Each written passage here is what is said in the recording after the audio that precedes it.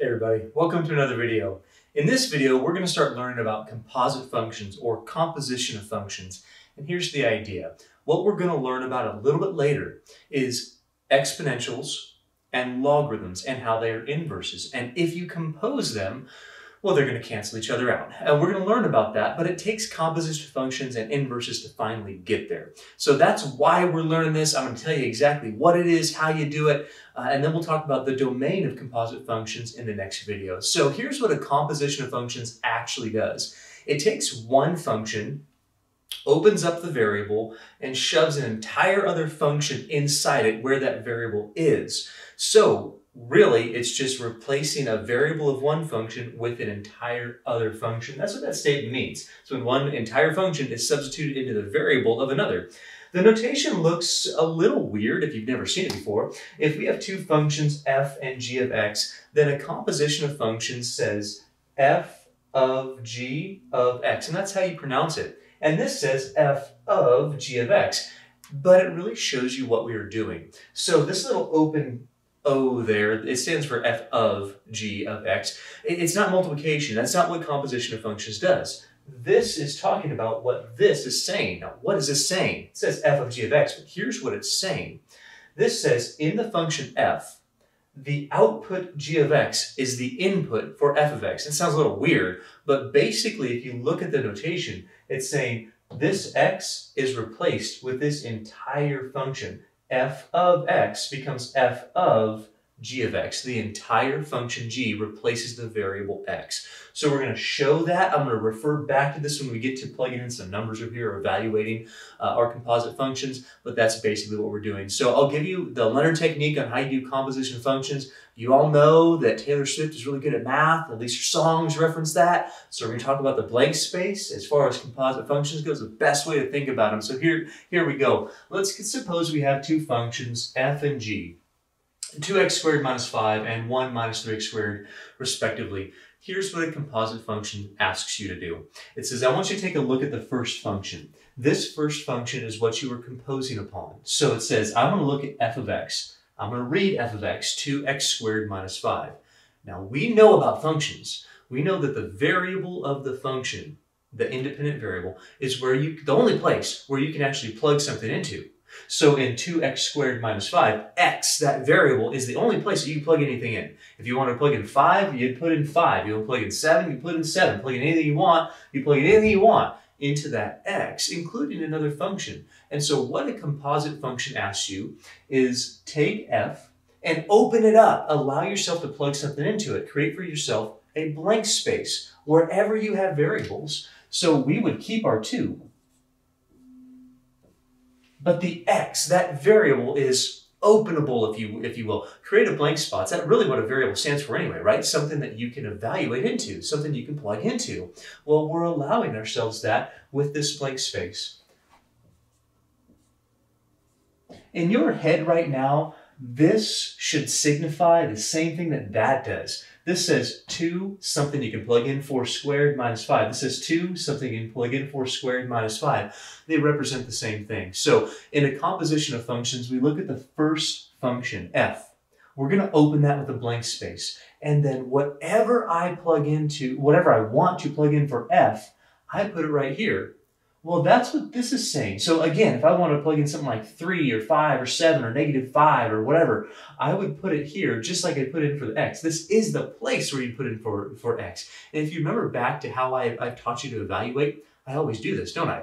I always take what I'm evaluating, or the function I'm evaluating, I write a parentheses and I put a number in there. In this case, we're writing parentheses and putting another function. So f opens up, and this second function is what they're telling you to put inside of that. So I'm looking at my composition function. I'm saying my first function's f. I'm writing my f with a blank space. I'm allowing myself to plug in for a variable. And then the second function listed is what you put inside of your parentheses. The entire thing. Do not separate it. It's not separable. It's 1 minus 3x squared. That's what g of x is. And so that is what I'm evaluating inside the function f. This has taken one function, g of x, and substituted it into the variable of another function, f of x. That's all there is to composition of functions. Now we do have to simplify it, but I want to pause for a second to make sure that you're seeing it. You should be seeing that f, the first function, got opened with a blank space. G of x, the second function listed, got inputted into that, got evaluated into it, got composed into the f of x. Now we do need to simplify this. How you simplify these functions is really important. So we want to make sure that we simplify any exponents first that happen. So we're not going to be distributing 2. We're going to be distributing 1 minus 3x squared times 1 minus 3x squared due to the nature that it is being squared. So we're going to take a moment and do that. We can think of this as 1 minus 3x squared times 1 minus 3x squared. We should be pretty good at distributing at this point. So we would get 1 minus 6x squared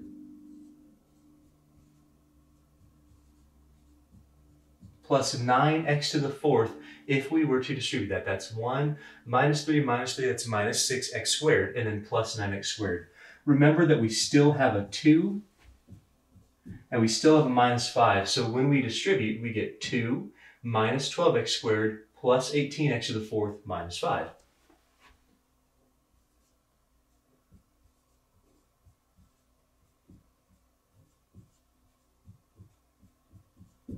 And if we combine some like terms, we're going to get, and we can put it in order also. We could have done that up here, we just didn't do it. I gave you a problem that I just thought of. And so if we put this in order, then we can put 18x to the fourth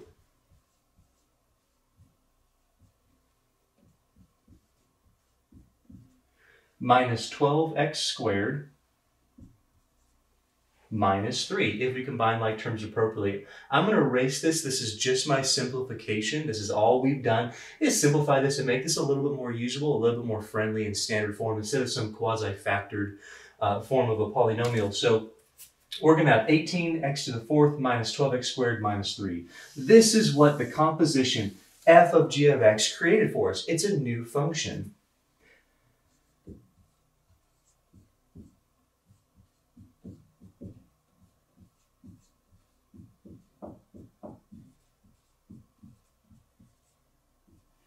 Now, in the next video, we're going to explore what the domain is going to be, and I'm going to ruin it right now. The domain of a composition of functions is a combination of the inside functions domain combined with the domain of what you get at the end. So we look at two places. What are you plugging in? Find the domain of what you're plugging in. Find the domain of what you get at the very end, and combine those. So this domain would be domain here, well, there's no square roots. There's no denominators that have variables in them. There's no logarithms. So our domain is all real numbers. There's no square roots here. There's no denominators that have variables in them. There's no logarithms. Our domain is also all real numbers. So domain of all real numbers combined with the domain of all real numbers says our composition also has a domain of all real numbers. We'll explore that a lot more in the next video because we'll have some more difficult compositions. So this is what f of g of x stands for. It's just taking one function inside the other function. Let's move on to the next one. Let's take a look at g of f of x. Now, g of f of x is not, in general, going to be the same composition as f of g of x. They're not, if you want to think about it as commutative, they're not commutative. You cannot reverse these and get the same thing, except for one condition. I know that I always teach you before we get there. I'm teaching about inverses right now. If your composition is the same, f of g or g of f, what it means is that those two functions are inverses. We'll talk about that when we get to inverses. It's a big deal. It's important for us to understand that. So it's the only time your composition can be reversed and get the same thing out. And that thing, I guarantee, will just be x. And that's how you test whether you have inverses or not. We'll see that in the next video too.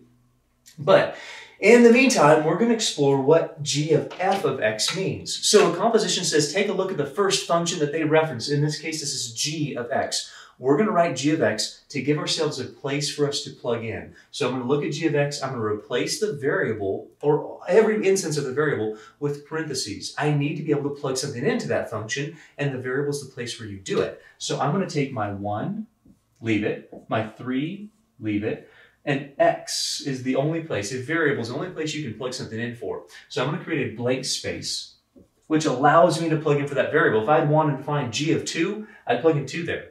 That's the same thing. Or g of negative 7, I plug in negative 7 there. In this case, the composition says I want g of f. I want to evaluate f into that function. So what I want to do is take my function f, and this says open up g, I've done it. Take your function f, I want to take my function f and evaluate it inside the function g. So I have my blank space.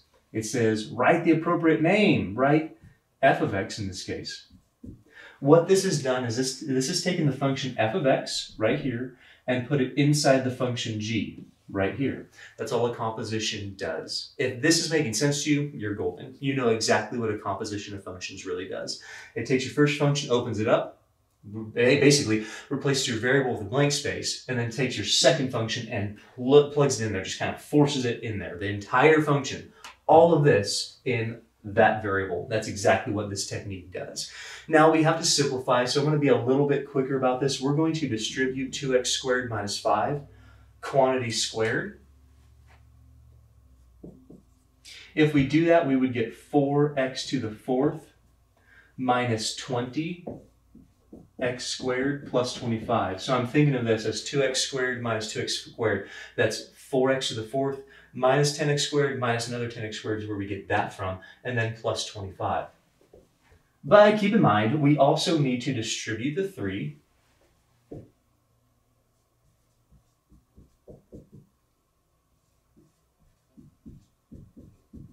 Which means some sign changes. So negative 12x to the 4th plus 60x squared minus 75. If we combine some like terms, and we're going to write this in order here, we're going to get a negative 12x to the 4th plus 60x squared minus 74. Now we could go and do things like factoring if we need to, but this is where we can stop. This is a simplified version of the composition of functions g of f of x. Notice this is not the same as that. They're completely different because these two functions are not inverses. So I'm trying to teach you that as we go. That way when we get there and say, hey, if you compose two inverses, they're going to give you x. Everything's going to cancel out. If you compose two inverses backwards, it's going to give you the same thing. It's going to be x. I'm going to start teaching you that as we go. So let's go ahead and I'm going to rewrite this. That way we have this a little more concisely after we simplified it. So g of f of x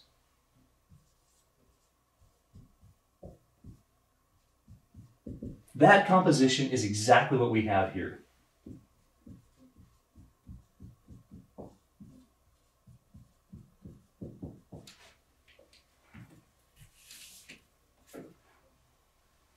Okay, so we're going to move on just a little bit.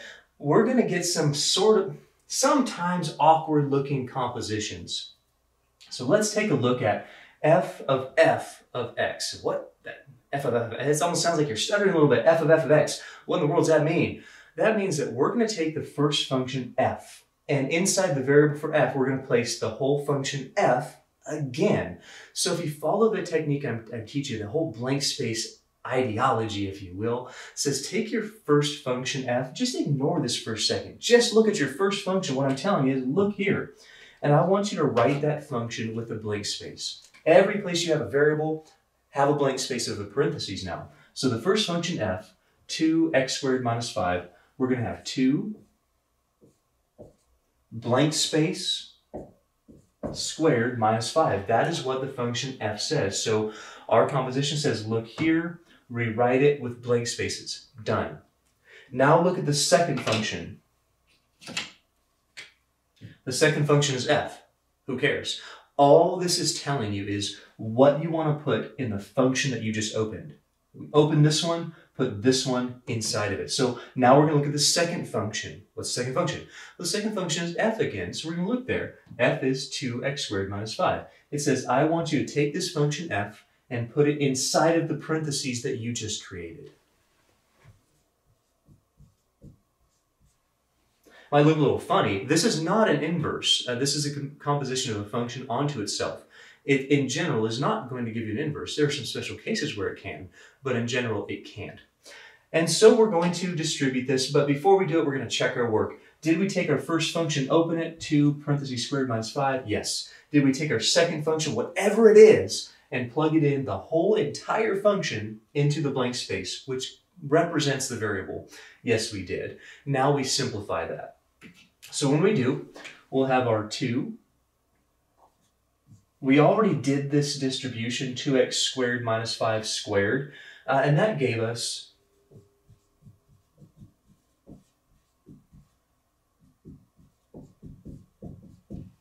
give us 4x squared minus 20x squared plus 25. We're almost done. We're going to distribute the 2.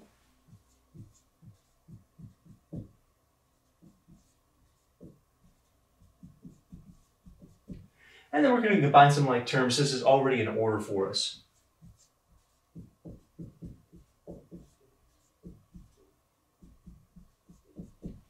So 8x to the 4th minus 40x squared plus 50. And then subtracting 5 from that gives us our 45. And so if we write that, this is what the composition f of x is.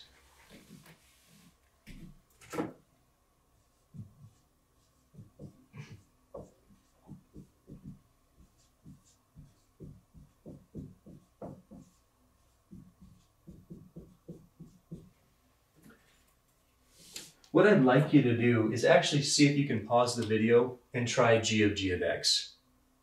If you have, well, you should if you haven't. If you have, what we should get out of this is the idea that this composition is asking you to look at g of x. That's why it's listed first, is look here. And I want you to replace the variables in whatever function is first with a parentheses. So I'm looking at my g of x. I'm not even looking here yet. I'm not looking at the second g. I don't even really care about that. I'm looking at the first function. I'm focused on this. I'm opening up the variable with parentheses. Now I take the blinders off. I know that this is represented by this with a blank space, this place where I can plug stuff into. Now I look at my second function that's listed in my composition and go, okay, I've opened up my first one. Now I look here and I just replace whatever's in the parentheses. I replace that blank spot or plug it into a blank spot with my second function. My second function is also g of x. So I look here and go, okay, I'm just taking this entire thing, I'm putting it here. This is what g of x should look for, and here's what it does practically. We're going to see this as we go through here. What a composition does, it basically runs an input through 2 functions in a very specific way. It runs an input through the rightmost function first, and then whatever you get out of this, the output of this function becomes the input for your first function. I'm going to show you right here. What is your input here? Because this is what f of g of x stands for. It's this. What's your input here? Well, your input is x, but that's only for the function g. So this says, take your input, plug it into g.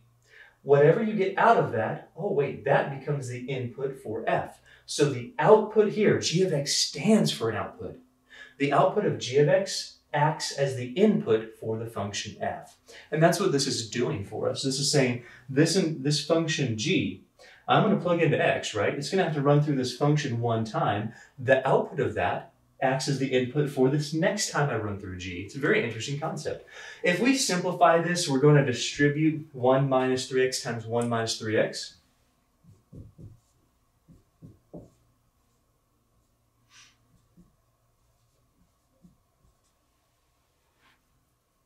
Of course, you should have caught me on this one. Hopefully I can't take an excuse on that one, just completely missed that power too, but at least I caught it. So we're going to get 1 minus 6x squared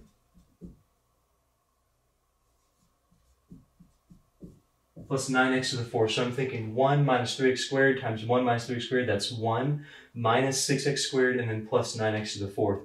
We're going to distribute the negative 3 again.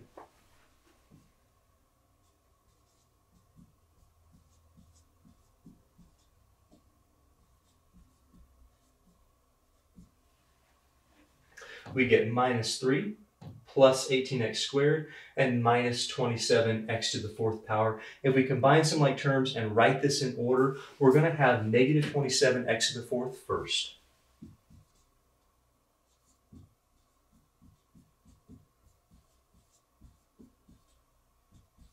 Plus 18x squared and then minus 2 when we combine some like terms. So we're going to write that now.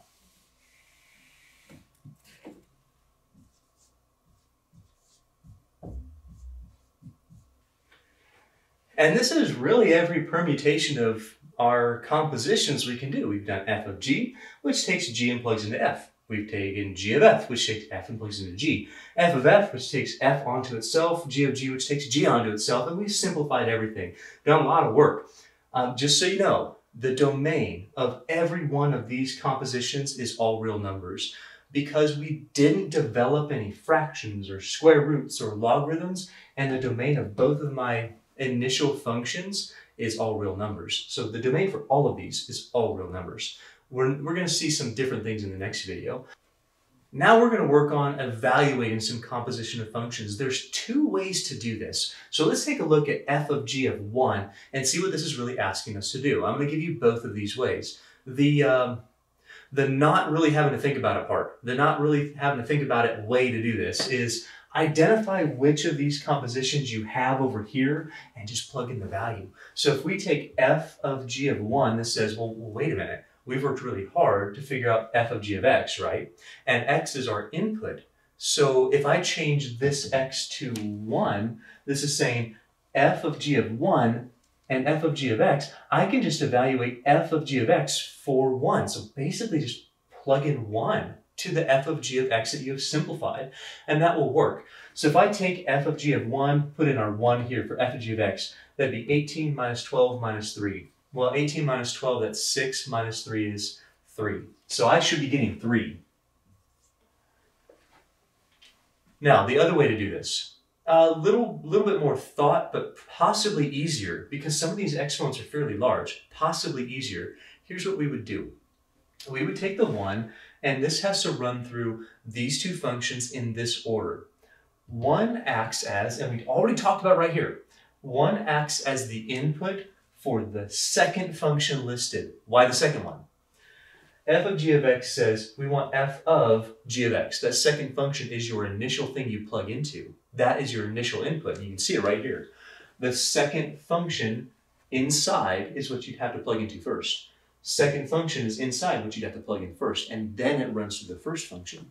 So, for f of g of 1, you run 1 as an evaluation, you evaluate 1 into g first. So if we put this into g, then this would be 1 minus 3 times 1 squared. Well, 1 squared is 1, 3 times 1 is 1. This would be negative 2. So if I did g of 1, we get negative 2. That output of g becomes the input for f, the first function you deal with. So now we say, okay, I plugged in 1 for g, it was negative 2. Negative 2 gets now run through as evaluated in f. So negative 2 squared is 4. 4 times 2 is 8. 8 minus 5 is 3 again. So we did g of 1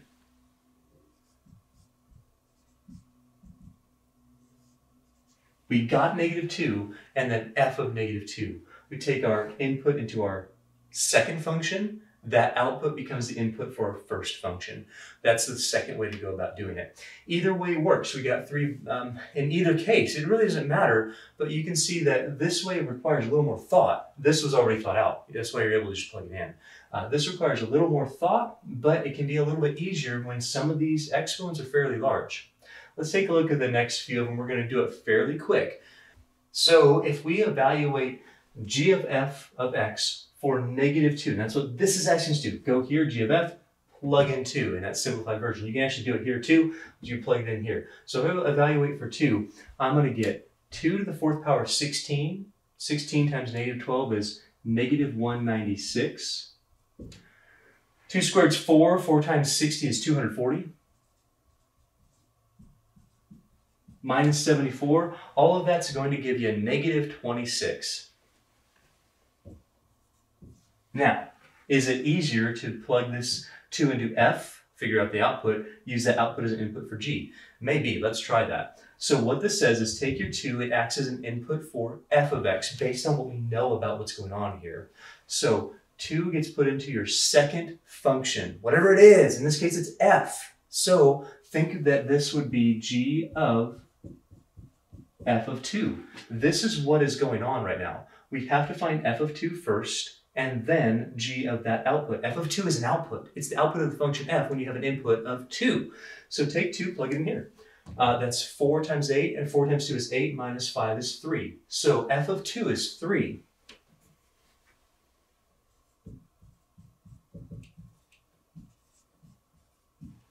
Now we want to find g of 3. So f of 2 gave us 3, and now we're finding g of whatever that output is. If we plug in 3, evaluate, 3 squared is 9, 3 times 9 is 27, 1 minus 27 is negative 26. It's the same thing that we would get. And it has to be the same if you've done this correctly. I hope that's making sense. I hope you're seeing the interplay between these composition of functions, that f of whatever this is, that's you're inputting this into the second function first, the output of which acts as your input for your first function. Now let's do the last couple. A little bit strange to plug something into itself, but that's exactly what this asks us to do. So f of negative 1 says take negative 1, evaluate it in whatever this function is. In this case, here's f of f. So I can take negative 1 and put it here and here. Now, because this is an even function, you should verify that. Even powers, if I plug it into negative, it's not going to affect anything. This would give us 8 minus 40 plus 45. So that looks like that's going to be 13. Or we can do it this way. Take negative 1, evaluate it into your second function. Use this as the input for this function. So f of negative 1, well, that's going to give me negative 3.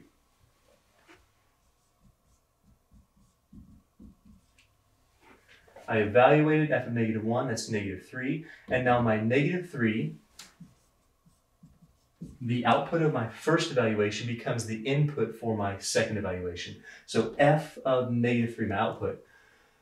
9 times 2, that's 18, minus 5, that's 13. And the last one, g of 0.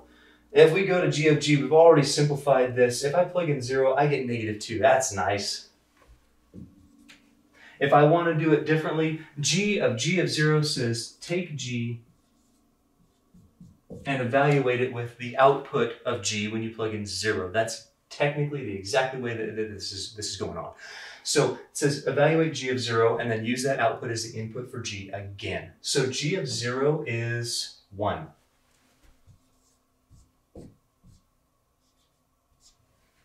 You did this, it was that. Now that output that you just got acts as the input for g again. So we're evaluating 1, it looks like negative 2.